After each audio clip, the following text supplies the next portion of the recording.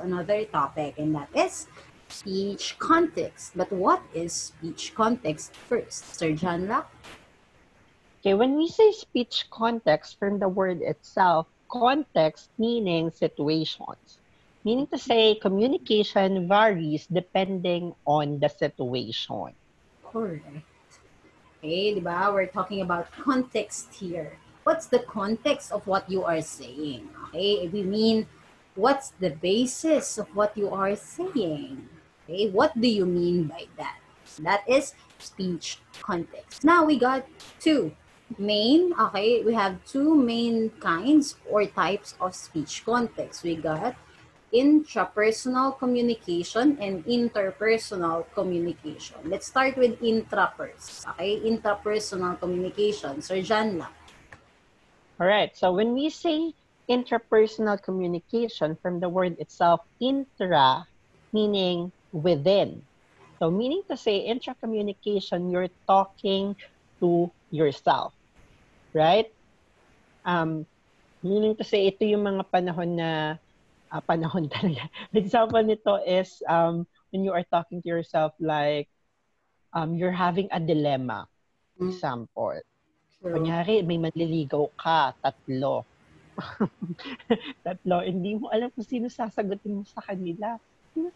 So, kinakausap mo sa, si Marco. Si Marco. Pogi. Si Dodoy matalino. Si John mabait. Sino kaya sa kanila? So, But in the end, okay, you chose to be single. Wala ka pa lang. Wala pa talaga nanliligaw sa'yo. True. So, you're talking to yourself, right? So, yun yung another thing is when you are making decision.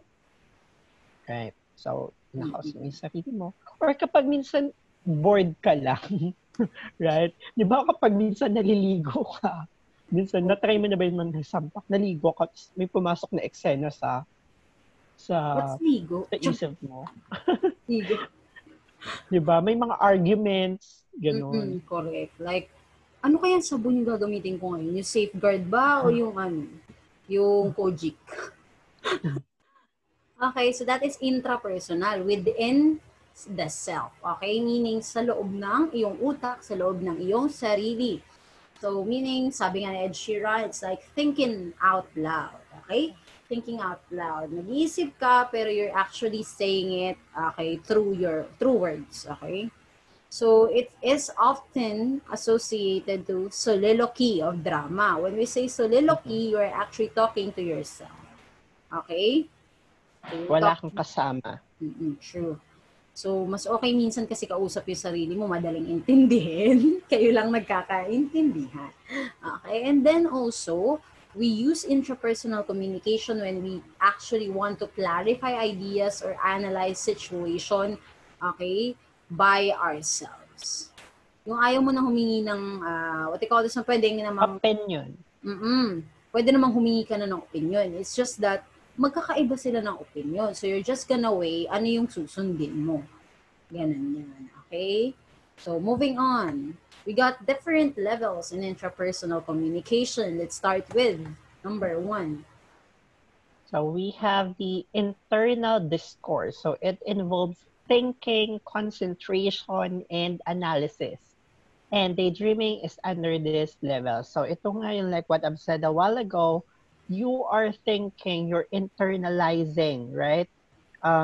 You're trying to concentrate and think critically of like ano yung gagawin mo, right? Like yung sinabi mo kanina, kunyari you will have a presentation tomorrow. What strategy will I will use something like that, right? So, napapaisip ka in a way na kinakausap mo na yung sarili mo. Sure. Diba nga, what you call this one, when we are still, okay, not under quarantine, we get to commute through jeepneys. So, habang yung hangin, gumaganyan-ganyan, you're daydreaming, jowa ko na. I'm sorry. Okay? You're actually daydreaming. So, it's like an internal discourse. Paano kaya? Ano kayang gagawin namin pag ganyan? Diba? Kung kaya kami magde-date. And so on and so forth. So parang kinakausap mo yung iyong sarili. Face it. Okay? So moving on, we got solo vocal communication. So this time, you're not just going to think, okay, or what they call this one, talk to yourself internally. Now you're going to produce it vocally. Okay? But still, you're on solo mode. Ikaw pa rin mag-isa, pero sinasabi mo na.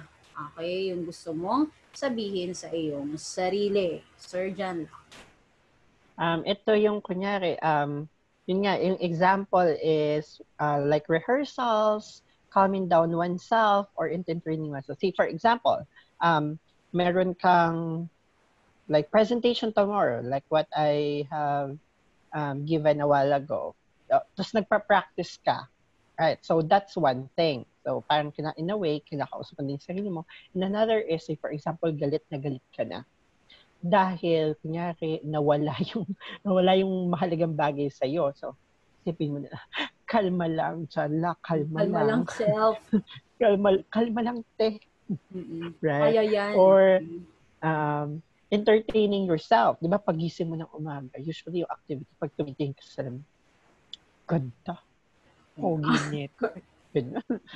Correct. Pwede ganon. Right? So that is you solo try to entertain your. Yeah. That's solo vocal, okay? You actually talk to yourself vocally, okay? You say something out loud, okay? Moving on. So, Janla. So we have the solo written communication. This is all about writing one's thought or observations without an intention of letting other person read what was written. So the best example of this is writing diaries and journals, right? So hindi pansarili mo lang yon, ikaw lang nakakaalam, ikaw lang nakakabasa. So that's one way of communicating with yourself, right? True. Okay, Kunyari yung mga bagay na hindi mo masabi sa iba, right? You try to write it or you try to jot it down. True. That is actually your outlet, okay? To what they call this one, release your emotions, even especially when it feels so heavy already inside. Okay, when you're actually, not. What I do when I usually do like, say, for example, writing a poem sa notebook lang na ako lang nagbabasa because I might be shy. Yun yung avenue mo, para naman hindi ka ma-depress, ma-contain lahat ng emosyon sa iyong loob. Exactly. Okay, moving on. Now we move on to the interpersonal communication. If intrapersonal communication has something to do with talking to oneself, communicating to oneself, when we say interpersonal communication, it is Sir John Locke. All right, it involves two or more people. Meaning to say, dalawa o higit pa, kahit hanggang 12 na tao yan. But hindi kailangan maraming. Yung kayang pang bilang, right? Next is, it should be, it is continuous, right? In a way that it is a two-way communication. When you give when you say something, you receive something. Right? Kapag nagtanong ka, may makukuha kang sagot. So that is the meaning of it is continuous or two-way communication. Next one, it need not be face-to-face. So, example, kami, tingnan mo. Okay? We actually communicate continuously, but we're not actually communicating face-to-face. Okay? We use technology to do that. Exactly. So, meaning to say, pwede siyang indirect. Sure. Right.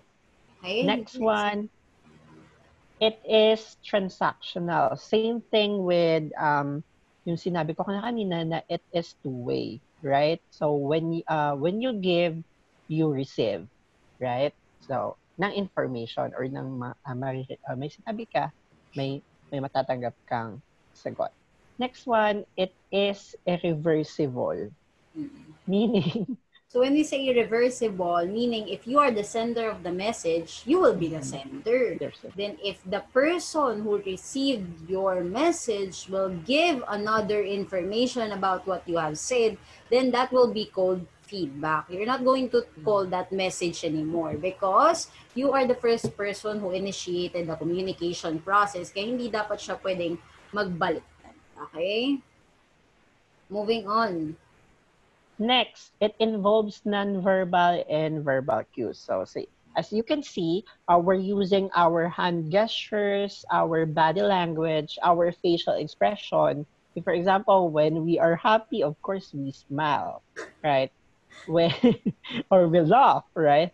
Or when we are angry or mad, say for example, nakakunot yung ano, or Like nasalubong in, yung iyong di kilay. ba, like So, in class, guys, ano ba? Guys. Respeto naman, guys, oh. Di ba? Yung, pero right, yung, yung president nyo. true. Right. So, it helps. Mm. Right. It helps kung ano yung gusto mong iparating. Right.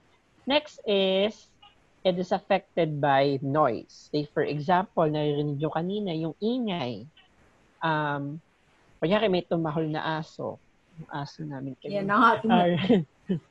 So, hindi siya, medyo, kunyari, hindi maririnig na maayos na nasampak yung aking sinasabi. Or it could be, say, for example, may sira doon sa aking device na ginagamit. Pwedeng ganon. Yung noise, hindi kasi siya ingay lang. True. Right? We have discussed in our previous video. Or say, for example, nabingi ako, hindi ko narinig. Sure. Right? Kaya gutom siya. That's one thing. Pwede din. Hindi niya Preoccupied ako. Like, hindi ko, kunyari, iniisip ko na bakit wala pala akong jowa? Floating in the air. Lumulutang. Preoccupied. Right? So, Yes. pwede ka-affect yun sa communication. Next, yes, Ms. Sampak. It involves feedback. Sabi nga kanina, you have to, okay, give. What they call this one, if you give, you get to receive something. Meaning, you will get feedback with what you say. Okay? Kasi nga, sinabi mo, yung ganda mo, thank you. Oh, that is the feedback. Okay? So, even though that someone did not really, okay, do something, what they call this one, say something, dun pa lang sa facial expression niya, that will be feedback still. Okay? It's still a message. Moving on. Okay, so... Pero pag sinabi mong, ang ganda mo, hindi yung gusto marinig. Na, dapat ang ganda mo rin. True. Okay, let's have a recap of what is interpersonal communication. Okay, so it takes place between two or among more people. Okay, at least 12. Diba, right? Okay, moving on. Let's have the different levels of interpersonal communication. Number 1. We have the personal, when the two people communicating know each other. So communicators are interdependent on one another. Example of this is when you are talking to with your family and friends. So you know each other very well. So ito na yung gumagamit kayo ng Therefore, the weird flow of terms. communication is very smooth. Right. Say for example, we're friends. Ni Miss Sampak, close, but very close, right? So the way we talk, right? So it's like ano ba? Tuloy-tuloy. True. Actually, kung hindi namin ititigil, hindi talaga titigil. Ang daming chika. Mga chismosa kasi kami. Right. Because we know each other that much. Yes, right. Correct. Okay, we got so much to talk about. That is personal communication. Moving on. We got impersonal. If personal is something you communicate with someone who is very close to you, then we got impersonal when you do not really know who you are talking to. Okay, it's a stranger. So can also be acquaintances, yung you know, but you're not too close with them. Like katabi mo lang sa isang subject, Diba? Pag college. Ano pa ba? Kapitbahay nyo, Yung hindi guard. lumalabas. True. Guard sa school. Guard sa school. Yeah, correct. Ano pa ba? Mm, Yung tindera. barista, for example, tindera, yung barista dun sa coffee project, o di Coffee kaya shop. Starbucks. Oo, true. So yeah, that's impersonal. When you actually communicate to them, regardless if you do not know them. Okay? So moving on. Next is formal. So its communication calls for a more formal way of talking. Example of this, employee talking to an employer. Next, politicians, hearings, classrooms, meetings. So, for example nga is kapag may, when discussing, right, in, or having a lecture, right, it should be formal, like, nag-discuss kayo about a certain literary piece, kunyari. Mm-mm. So, wala, hindi naman kayo dun yung kunyari, tinanong ka ng teacher mo, ano yung, say for example, ang literary piece na babasahin nyo is about dreams or goals. Tinanong ka, anong goals mo? Hindi mo naman pwede sagutin yung teacher mo ng kung ano-ano lang na kabalastugan or kung ano man. Because it's a formal lecture. Okay? It should still be formal, although there Mm-hmm. are jokes being thrown. Right. Okay? Next is So, yung, sorry. sorry. Example is meeting. Right? Or ano lang, yung pag-uusap nyo lang ng family mo during dinner or lunch, that could be what you call this? What you call it? A formal conversation. O na, kunya yung tatay mo kinamusta. O na, anong nangyari sa school nyo? You know, mama mo, tinanong ka, kailan nga yung ganito nyo? Yung meeting natin or kuha ng card. So, ganun. Simple conversation na formal yung pinag-uusapan. Okay, moving on. We got informal. Of course, the opposite of formal is informal. When you actually use already the slangs or the salitang balbal or salitang kalye in Filipino. Okay, so it is more intimate and more comfortable or comfortable conversation. Okay, meaning mas okay ka na mas ramdam mo na vibes kayo nung kausap mo. So, mas komportable ka nang makipag-usap. Pwede mo na sabihin sa kanya yung mga trip mo sabihin. Diba? Kaya nag-text ka sa Saka mo naman, messenger sa girl. jowa mo. Diba? Pero hindi naman siya Babe, ma-open. kumain ka na. Oo. Kumain ka na kasi ako hindi pa. Hindi ka na meet. Kumain ka na ba, babe? Sana all. Like, ganun. Kumain ka na ba, babe? Tinanong ko na kasi wala nagtatanong. So, that's informal. Okay? When you actually throw jokes incessantly, yung parang joke dito, joke doon. Okay? Masaya lang. Okay? Moving Kaya on. nag-post ng picture yung friend mo, best friend. Tapos nag-comment ka. Ganda ka, te. Okay. Ganda ka pa sa akin. Okay. Moving on. We got direct. Okay? So, when we say direct, it's face-to-face. Direkta. Direkta kayo nag-uusap. Communication takes right at the moment in a particular place. Ibig sabihin, parehas ng time at parehas ng place kung nasaan kayo. Okay? Hindi ibig sabihin pag sinabing face-to-face, ano yun ma, magkadikit yung mukha. Kaganon. Hindi, okay? You have to just face each other, okay? Huwag mo siyang Facing madikit. each other. Huwag mo siyang madikit, baka may magselos. Okay, Ay, moving on. Oh, moving on. Move on na tayo. Moving on. Next is we have indirect. So it's about writing letters, texting, messaging, or chatting. So meaning to say, may ginagamit kayong medium or tool para send yung nais nyong sabihin. Like say, for example, you're using telephone, like talking to someone using a cellular phone or mobile phone, or through Messenger, through Instagram, Twitter, and so on and so forth. You may not be in the same place at the same time. Sure. Okay, moving on. But Okay, when so you are using indirect one, pwedeng magkaroon ng delay sa reply. True. Like what do you call this one? What's the model? Interactional. Interactional. Okay, so moving on. Let's have the types of interpersonal communication according to numbers. Number of So people. we have the dyadic from the word itself. Dyad, right, means two. So two people sharing mutual ideas, thoughts, and etc. So lasting communication of ideas for a long duration of time. So meaning to say, you are talking to someone. It could be your best friend. It could be anyone as long as dalawa lang kayo. Tama. All right. So Next.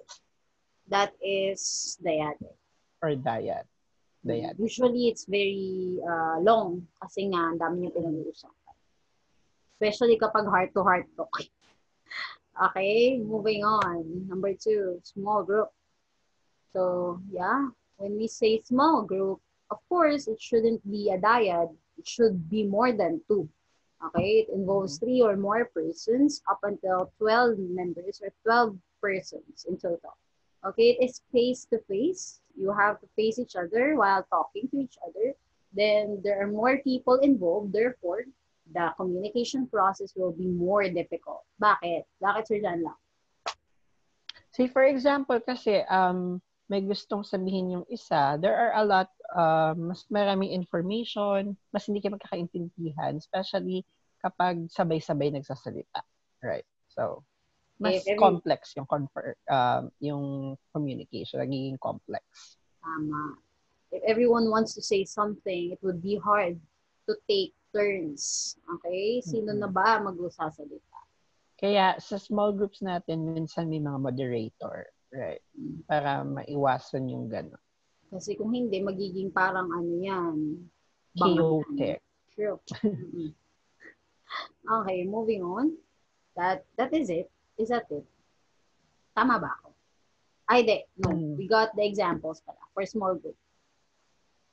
So we have panel discussion, we have lecture, forum, symposium, debate, and roundtable. Actually, yung what do you call this? Debate, as long as mas maraming grupo, hindi yung debate lang na dalawa kayo. Sure. Like yung talumpati. Hindi yun. So we're not going to discuss these anymore or be specific in discussing these anymore because we think, okay, you do not need it anymore. Okay? Kasi need natin essential lang. Okay? Yung mga basic. Medyo mahirap na kasi to. It will be a complex thing na to understand, lalo na ngayon what do you call this one? Naka-distance learning tayo. Okay? We hope. Are we not gonna discuss the public and mass? How about the public and mass? Wala ata dito. Dito ba? Alam ko meron naman. Kasi nandito view. Paano na lang natin? Okay. Moving on. Okay. So, yan lang. Your turn. All right. Next, speech context is public communication. So when we say public communication, it is what do you call this? It includes wide range or a lot of people. You're talking to a lot of audience, right? That's why kapag nagsasalita ka in public, marami nakikinig sa'yo. Say for example, yung promotional demonstration in a mall. Di ba may mga nagtitinda sa mall na mga promodizer, tapos pinapaano nila, right? So, marami yung nakikinig. Another example is a politician. Say for example, yung campaign nila, right? So it's one people talking to a public, right? And mas magiging mabilis yung response kapag public communication. So pag sinabi kong Say for example, yung sa Showtime, what's up, madlang people? Sagot din yung iba, right? Yung sa TV, right? Mas madaling Nasa ma-process audience. ng Mm-mm. audience. Okay, then, Ayun, baka you might be confused.